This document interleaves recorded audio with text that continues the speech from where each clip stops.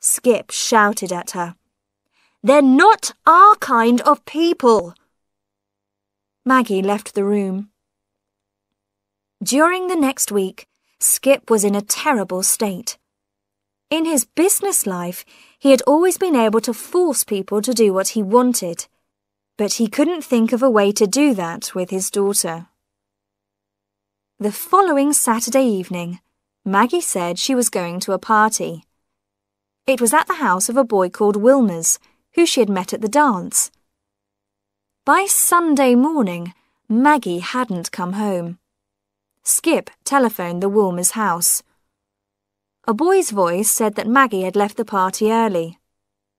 "Was she alone?" "No, she was with Pete Frosby. She left her car here." Skip felt the blood rush to his face. His hand was shaking as he picked up the telephone to call the Frosby house. Old Frosby answered. He said Maggie was not there, and his son was out at the moment. "What do you mean? Do you mean he was there earlier and he went out?"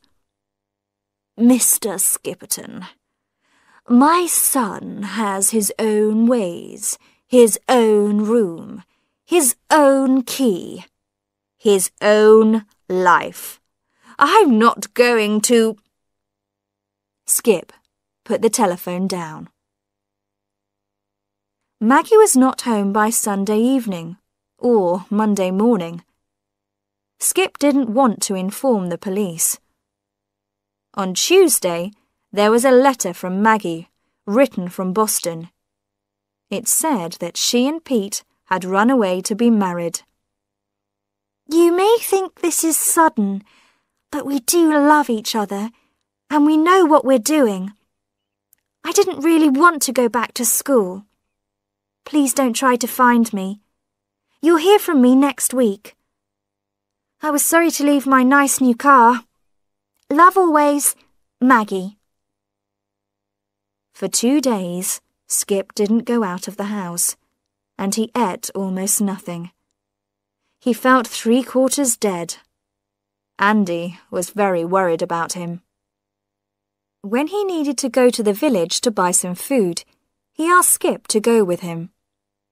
While Andy did the shopping, Skip sat in the car, looking at nothing. But then a figure coming down the street caught his eye. Old Frosby. He hoped Frosby wouldn't see him in the car, but Frosby did. He didn't pause, but he smiled his unpleasant little smile as he went past. At that moment, Skip realized how much he hated Frosby. His blood boiled with anger, and he felt much better. He was himself again. Frosby must be punished. He began to make a plan.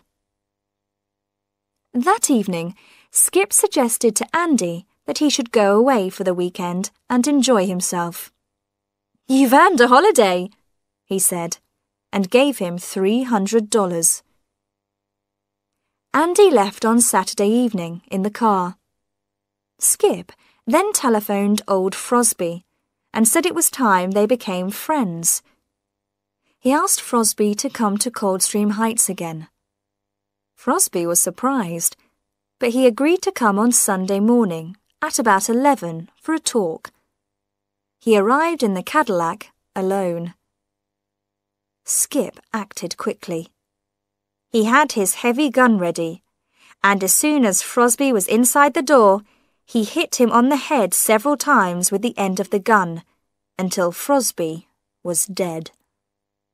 He then took off his clothes and tied an old cloth round the body.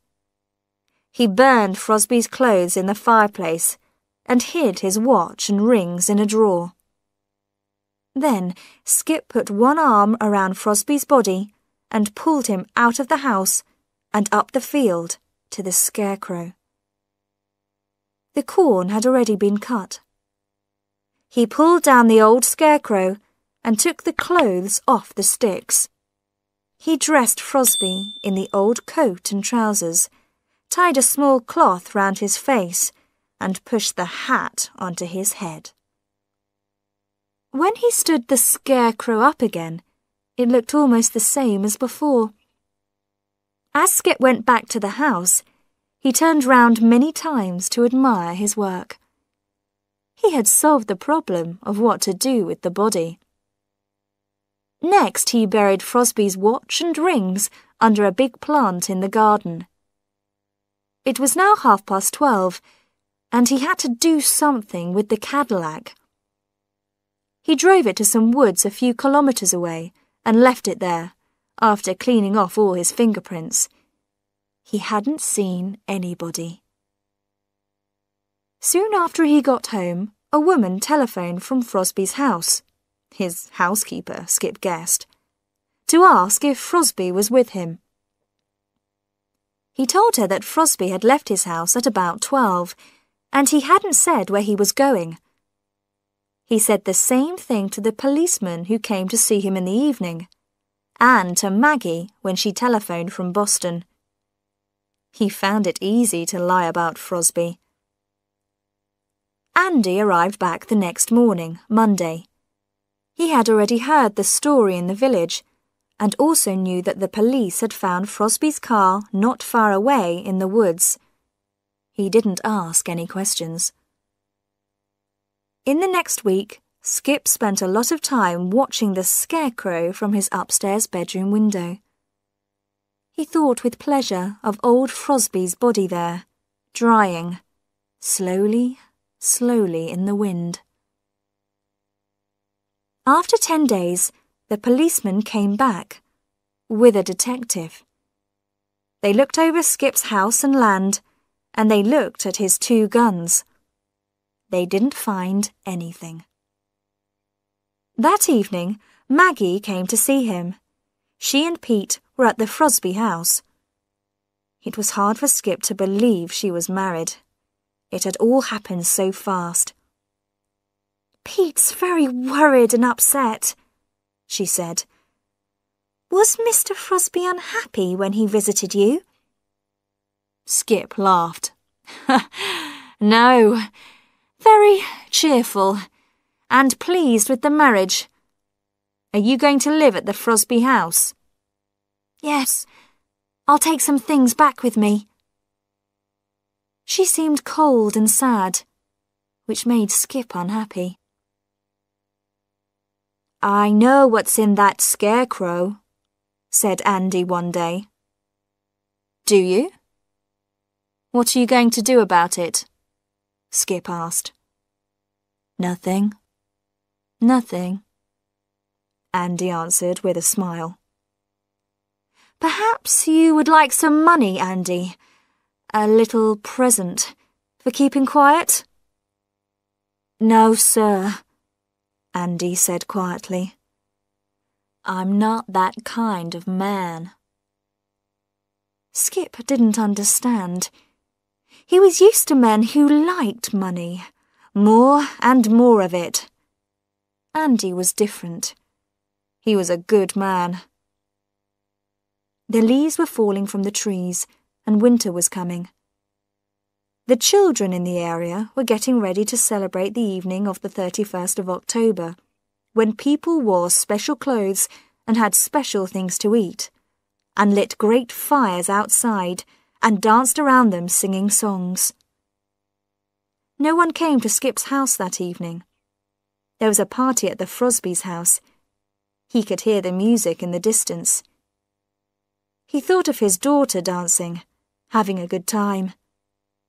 Skip was lonely, for the first time in his life. Lonely. He very much wanted a drink, but he decided to keep his promise to himself. At that moment, he saw a spot of light moving outside the window. He looked out. There was a line of figures crossing his field, carrying lights. Anger and fear rushed through him. They were on his land. They had no right. And they were children, he realized. The figures were small. He ran downstairs and out into the field. "What do you think you're doing?" he shouted. Get off my property! The children didn't hear him. They were singing a song. We're going to burn the scarecrow! Get off my land! Skip fell and hurt his knee. Now the children had heard him, he was sure, but they weren't stopping. They were going to reach the scarecrow before him. He heard a cry. They had got there. There were more cries, of terror mixed with pleasure. Perhaps their hands had touched the body. Skip made his way back to his house. It was worse than the police. Every child was going to tell his parents what he had found. Skip knew he had reached the end. He had seen a lot of men in business reach the end. He had known men who had jumped out of windows. Skip went straight to his gun. He put the end in his mouth and fired. When the children came running back across the field to the road, Skip was dead. Andy heard the shot from his room over the garage. He had also seen the children crossing the field and heard Skip shouting. He understood what had happened.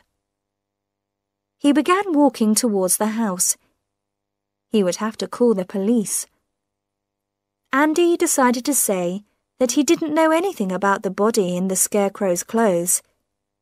He had been away that weekend, after all.